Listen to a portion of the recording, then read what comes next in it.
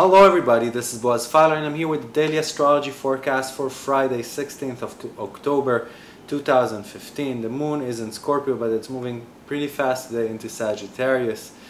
As long as it is in Scorpio, if you're in Europe or somewhere in that time zone, it's a good time to stay in-house. It's a good time to do some renovations, to do things you've been postponing for a while, to clean things, to cook things, or to do some energetic work in this house.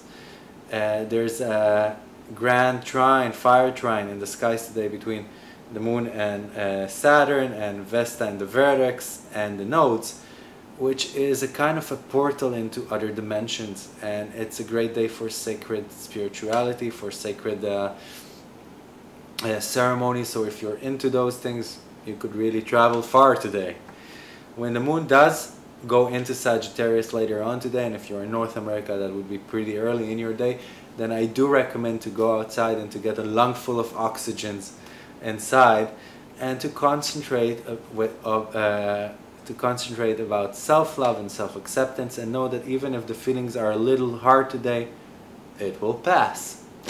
And other than that, the conjunction between Jupiter and Mars is exact today. This is a day to be brave in, to be benevolent in, to be generous in, to really live your dream, to take yourself forward into things you feel are important in your life, and to enjoy the journey.